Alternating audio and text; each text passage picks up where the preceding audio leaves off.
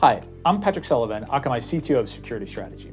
If you're like me, you've noticed that we're all spending more time these days inside of web applications. So it's no surprise that those application owners want to deliver the richest, most engaging experience possible for their users. This has led to an increased adoption of modern web application development processes. And along with that, we've seen an explosion of APIs, microservices architectures, and a rapid increase in the velocity of code changes delivered to those web applications. Unfortunately, you and I are not the only ones focused on web applications. According to the 2021 Verizon Data Breach Investigation Report, web applications are the #1 target for criminals and fraudsters by a wide margin.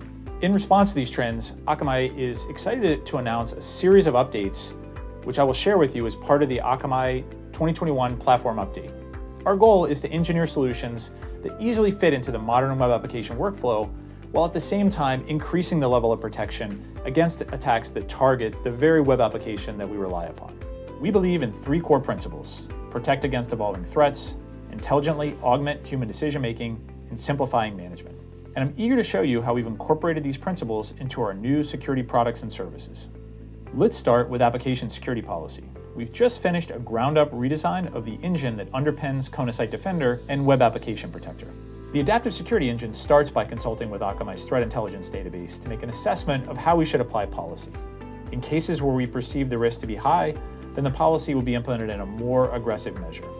Furthermore, we know that with the increased velocity of code changes, there's always been an anxiety on the part of application teams that any change to application could have an adverse interaction with security policy.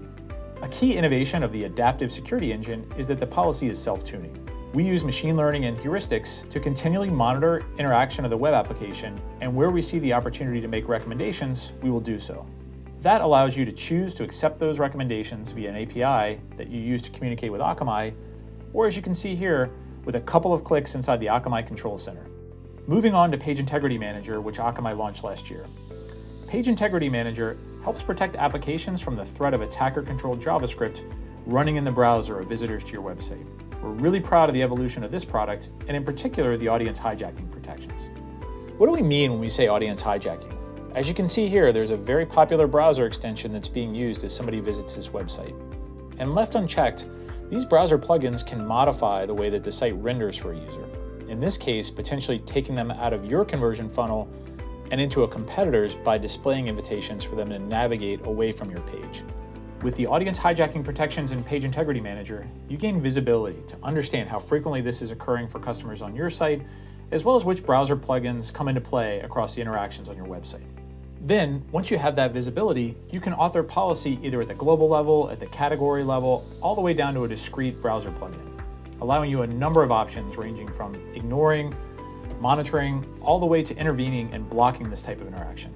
And all of this is done without adversely impacting the user experience. Moving on to Bot Manager, there continues to be an increase in the complexity that we observe on the part of bot operators, and certainly a continued growth in the frequency of bot attacks. Over the past 12 months, we measured more than 190 billion credential stuffing attempts, and that's just one of the actions committed by bots. And the great news is that Bot Manager continues to stand up against the most evasive of bots, but we know that we need to continue to stay 2 steps ahead. So we're eager to announce a new generation of our bot technology that's underpinning Bot Manager. Bringing Bot Manager in line with our Adaptive Security Engine and our Account Protector, Bot Manager is no longer rendering a binary bot, not bot decision, and instead will render a decision on the likelihood that a client is a bot on a scale from 0 to 100. And in each of those ranges, you can deploy different items from the menu of responses available within Akamai's Bot Manager, selecting the right response for each tier of risk. To further give you that visibility, you have the ability to model these ranges that you put into place before you push the configuration to production, further allowing you to express your risk appetite versus how aggressive you would like your bot policy to be. Also in Bot Manager, we're implementing a similar self-tuning to what we talked about with the Adaptive Security Engine. Additionally, we're increasing the obfuscation to make it that much harder for an adversary to reverse engineer the data that's collected by Bot Manager. Finally, we're introducing our all-new Account Protector service. This service will pick up where Bot Manager leaves off. Account Protector offers comprehensive protection against account takeover and related fraud. By that I mean, Bot Manager is making that decision right there at the edge, determining how likely a visitor is to be human versus a bot. From there, Account Protector picks up to answer the next logical question. If we believe it's a human being, is this the right human being? Is it the legitimate account owner? And we will do this in a similar manner to how we calculate a risk score in the adaptive security engine or the recently discussed bot score by providing an aggregate risk score. This will communicate the likelihood that this request has been made by an impersonator and not the legitimate account owner.